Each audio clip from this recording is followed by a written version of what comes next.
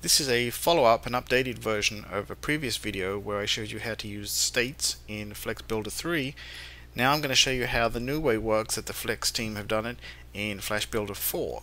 There's a lot of changes here, but I think, like with myself, once you start to play with it, you'll realize that these changes actually are for the best, and they do actually help keep the code a lot simpler and things a lot easier to see on the screen. So what we've got here is just a basic application I've started. We have a label control with an ID of text label, and I've just put a text string of a text string on there. I also have a button control with an ID of button edit text and just a label of edit text. So what I'm going to do here, is let's just say that you wanted to have a situation where someone can hit the button, a little input box is going to come up here on the screen. You can edit the text and hit the button to be done. So what we're going to do is go up here as we did in the previous versions and add a new state. I'm just going to call this editing text. It'll be based on the state 1, the default state, and go OK. So nothing looks any different now. So let's go ahead and make our changes. We're in editing text. Well, what I want to happen is I'm going to want this button to be in a different location, and because I want to make some room for this extra control that I'm going to add here, and I'm just going to scroll down. I'm going to get the text input, and I'm just going to drag it onto the screen there and line it up. I'll go ahead and give it an ID of text input, and there we are.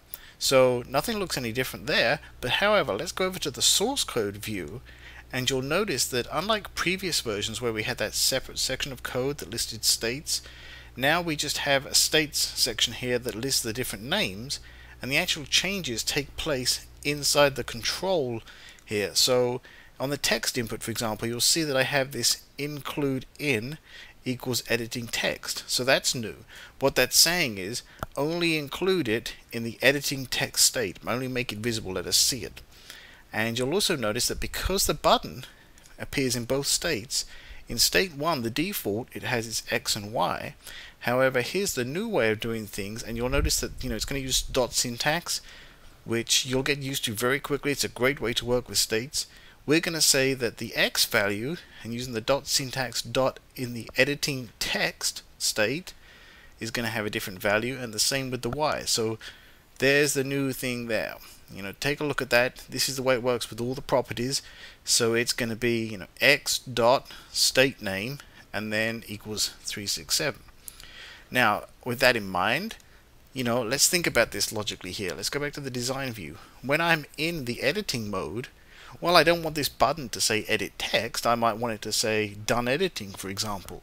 So very simply, we'll just go over to the source here, and we'll say, okay, we know a label control. A button has a label, which is label.edit text. So what we'll do is we'll use the new syntax and say label dot, and notice it brings up, using the IntelliSense there, the name of the state, and I'm going to select editing text equals done editing. So now when we're in that state, that's going to be what appears on the button.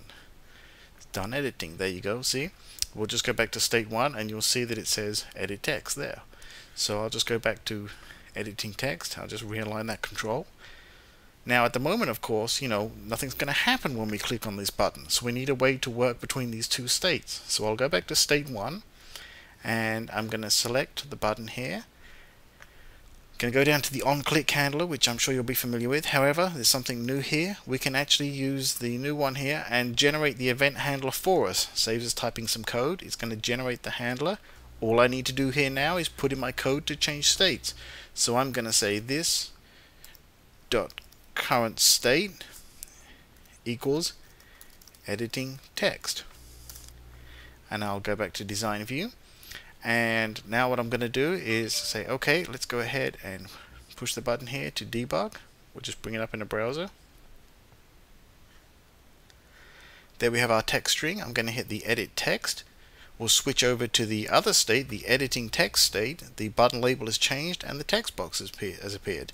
Now, of course, clicking on this button at the moment is not going to do anything, so we need to fix that. And just like with everything else with this new dot syntax in states, we can go over to editing text. Going to click on done editing. Here's an interesting little gotcha.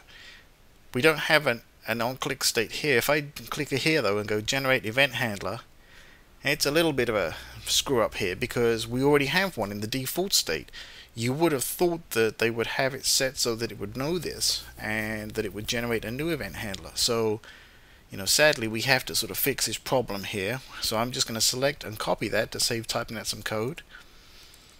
And I'm going to paste it here.